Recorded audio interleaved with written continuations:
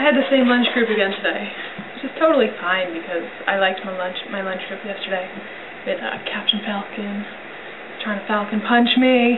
He didn't try to do that again today. But he did recommend the shows One Piece, Dragon Ball, and this show called Slam Dunk, which I guess is a basketball show. I don't know. When I got in this morning, there was this piece of paper on my desk that had all of the teachers' signatures on it, and I was like, what is this? And the teacher explained it to me. I'm not sure if I wrote it down right, but she said busoji. That might be totally wrong. But she explained it that it was like, if you sign this paper, then you're promising that you won't do bad things. Like, you won't commit crimes, or you won't do drugs, or you won't do that kind of stuff. And I kind of laughed hysterically at that, because that was just so funny. I was like, oh, I have to, like, sign a contract. I won't do bad stuff. So that, like, if I do a bad thing, then they could pull that out and be like, look, you signed this contract that said you wouldn't do a bad thing. And I was like, I thought that, like, as human beings, we sort of just sign that contract anyway. Like, I won't rob a bank. I don't have to sign a contract that says I won't rob a bank, because I just won't rob a bank, because you shouldn't do that. So it was just funny to me that I had to, like, sign this thing. So I signed it, and of course my signature isn't kanji, because that's not what my signature looks like. It's English letters, and all the teachers were like, oh, it's so cool the way your signature looks, and I'm like, no, I don't think it is. So I played this fun game in the 7th grade classes today. It was called Go to Sleep and Wake Up, or whatever. Basically, they're in groups of 6, and they each have a number in their groups of 6. And so 2 through 6 go to sleep, like, put their heads down on the desk. And number 1s all look up, and I write a word on the board. And then they go to sleep. And then number 2s wake up, I write a word on the board. And they have to, like, remember the word. And the words all come together to make a sentence, like, I have a ball in my bag, or something like that. So they all have to remember their own words, and they're all the words are jumbled up, so it's like ball, I, bag. So they all get together, and then they, like, yell the words at each other, and then they have to try to figure out what the sentence is. And it's so funny. They have to write down the sentences on a piece of paper, and then they have to give me the paper.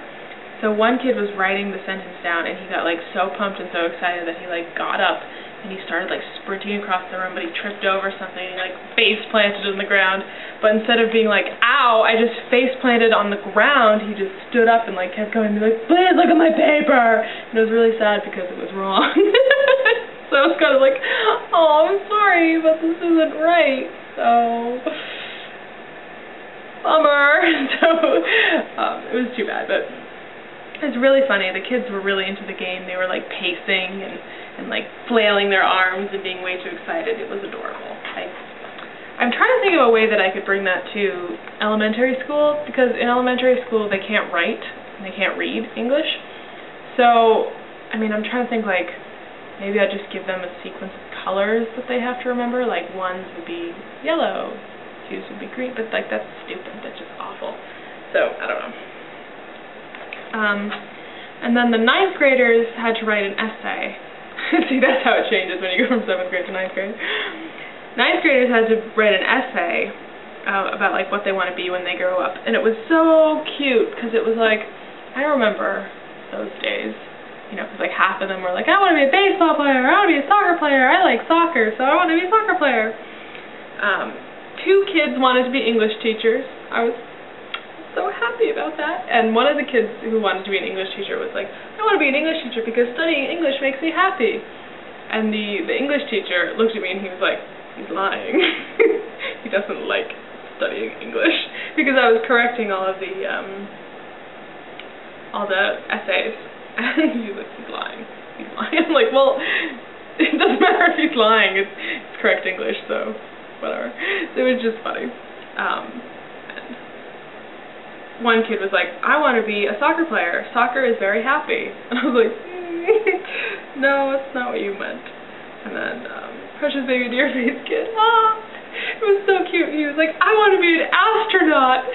When someone wants to be an astronaut, it's just automatically adorable. But since he's precious baby deer face kid, it's like 10 trillion times more adorable. He's like, I want to be an astronaut. I like the moon. The stars are very interesting. I was like, oh, you're so adorable. Oh, they're just too cute. Yeah, so I'm still working every day after school to help the kids with their speech contests. I still haven't met up with the 8th grader or the 7th grader who are doing the speech contest, but I have been working with the 2 9th graders. So, yeah, they're going to be awesome. I just know it. Especially since I'm the judge. Oh! No, I'm not gonna be biased. I'm gonna be a really good judge. But I want my kids to win anyway. Actually, there are a couple of judges. There's gonna be like 8, I think. They're all the other ones are gonna be Japanese people. So I probably won't be able to vote for my kids at all. So whatever. Not like I'd give them perfect 10s or anything. All right.